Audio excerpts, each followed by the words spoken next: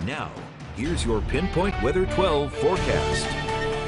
It's an absolutely beautiful start to your Saturday, a great start to your first weekend of April. Feels very spring-like out there. Yesterday it was plenty warm with those temperatures already starting off in the 50s and 60s. Today it's cooler and more seasonable, but still not half bad. If we take a look outside, we're seeing some sunshine across our region, a couple of scattered clouds here or there, but even some of the cloudier spots, you can still see that sun in between a few little breaks here or there. Newport looking beautiful, mostly clear skies from this point of view. North Kingstown also looking great, and you can see the light reflecting off the water. Just a great start to your day.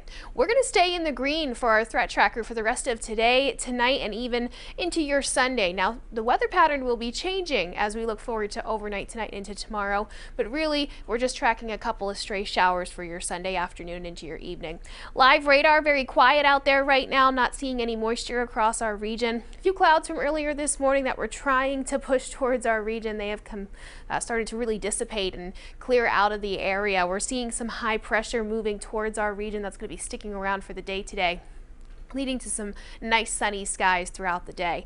Looking at our temperatures right now, like I said, it's a little bit cooler out there. We're looking at 40 degrees for Providence, Taunton, New Bedford, Newport looking at 38 degrees, Westerly sitting at 39, 37 for Smithfield. This is a big change compared to yesterday. We were anywhere from about 11 to 19 degrees warmer this time Friday morning. So as you're stepping out the door, it's a noticeable difference. You do want to grab a light jacket before you leave the house today, because even as we do see those temperatures climb, it's still going to be a little on the cooler side. So we're going to be back up into the low to mid 50s this afternoon, and that's right where we're supposed to be. That normal high for today is about 54 degrees for Providence, and we're going to be seeing temperatures topping out right around 53. That being said, though, it's going to stay very breezy today. We're going to see that wind out of the northwest at about 10 to 15 miles per hour, gusting even higher.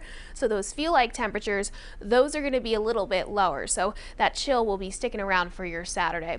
As we look forward to overnight tonight and into tomorrow morning, we're going to see some more cloud coverage begin to roll in overhead, and then we're tracking the chance for some showers Sunday afternoon into the early evening. Good news is all that activity is in and out really quick, and we start to see some more sunshine for your Monday. Looking a little bit closer to home again later this afternoon, beautiful clear skies. You can see those clouds really start to increase after about midnight, and then tomorrow morning you're waking up to those mostly cloudy skies. A little bit of some sunshine peppered in for the first half of the day, but we are staying mostly cloudy, and then you can see those showers moving in tomorrow after about 2-3 o'clock in the afternoon. It'll just be scattered shower activity, so not a complete washout.